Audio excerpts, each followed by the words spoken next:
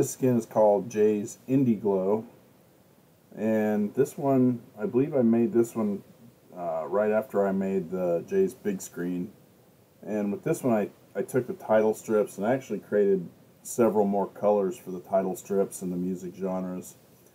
And I took them into either GIMP or Photoshop, I can't remember which, but I tried to add some different lighting effects to the title strips to make it kind of look like there was light coming from either side of the title strip here to shine on it, kind of give it a glowing, kind of a realistic glowing look.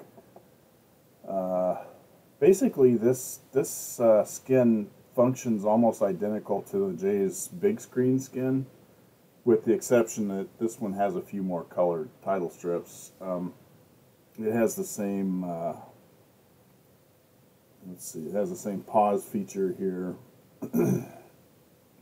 and yeah, it's really pretty much the same, except for, like I said, the title strips and the color of the frame here and the numbers, I think, are a different color. This is black, where the big screen it's more of a gray color.